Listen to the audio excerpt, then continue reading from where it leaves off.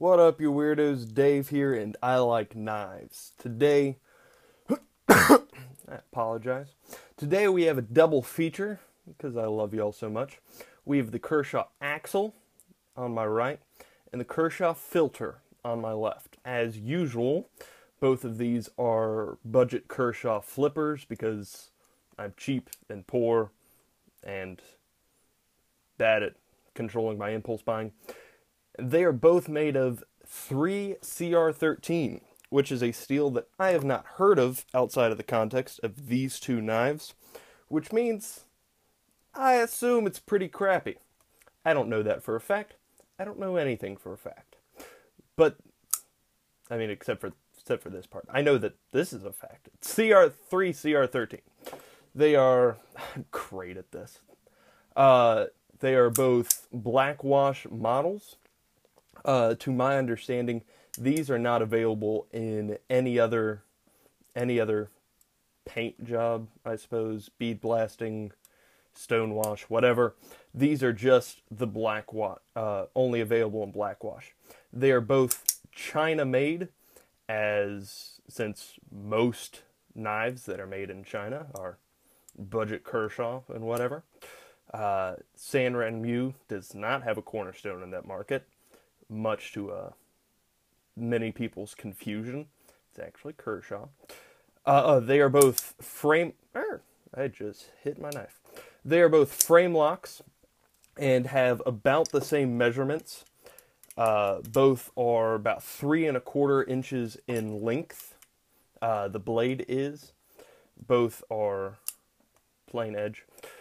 Both have about 4½ inches of... stay in frame, you idiot. Both have about 4½ inch handles. They are 1½ inches wide and about 1/4 inch thick in that dimension.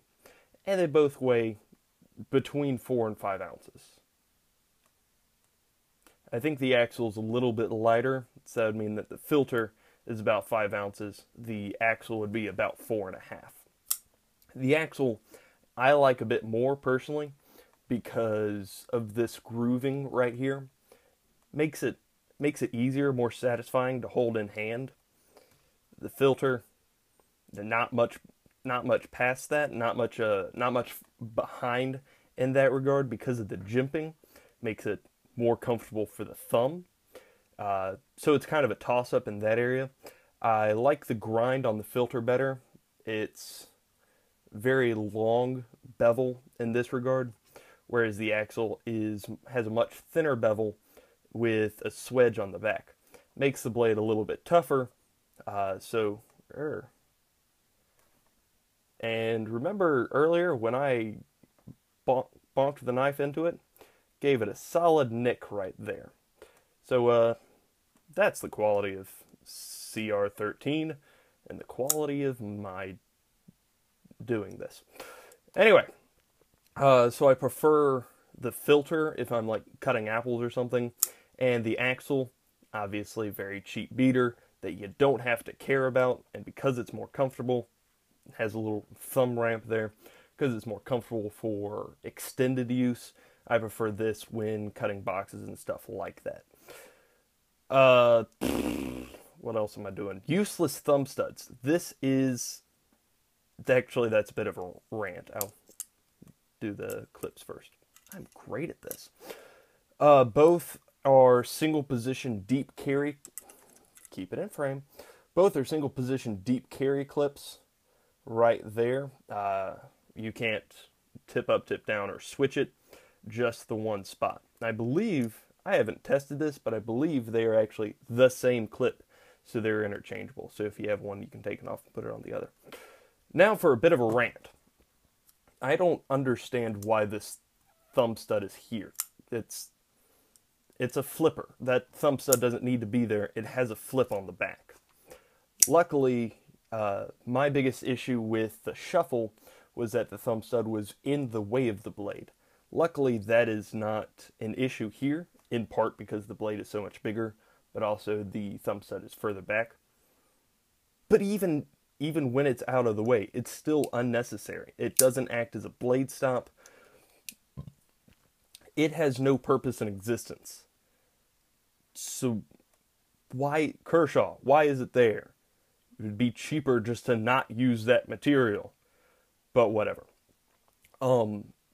I've been to dozens of forums with a dozen different ways to take these off. Some of them are screw caps. Just grab the two with pliers and twist. I have tried multiple times on both of these, as you can probably see by how scratched up the thumb studs are, rubbed off the black wash on them. Some of the forums say to push them out with a vice grip. I don't know. I really shouldn't have to do that. Stop putting thumb studs on flippers if they're not going to actually do anything. I feel strongly about some things. The filter, to get to price. Kershaw lists the filter as a $30 knife.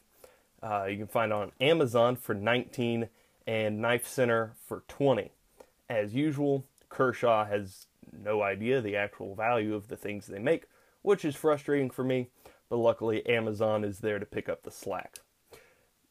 The reason that this grouping fascinates me so much is I bought this axle at a Tractor Supply Company store in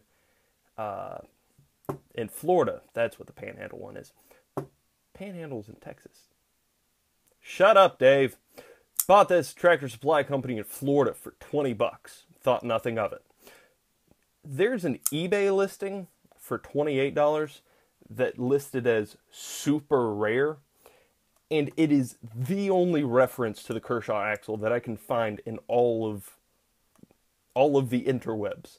I cannot find the proof of the existence of this knife on Kershaw's main website. Can't find it on Amazon. Can't find it anywhere except for that one eBay post that says super rare. This knife confuses me in a half dozen ways. But, that said, if you find it for less than $30, yeah, sure, why not? Both are solid enough, both are good enough that they're not going to fail you. So if you can find them for around $20, that's a half-decent investment. Don't pay $30 for them. Come on, Kershaw. Stop trying to crap people out of money. But yeah, out of an arbitrary 86 stars, I give these a little bit higher than a meh. Because they're pretty good. They're half-decent knives. They do what they're supposed to, which is not suck. That's about my standard level for knives like these. They don't suck. That means that they're pretty good. So, if you have any questions, comments, or suggestions, please list them below. And other than that, have a great day.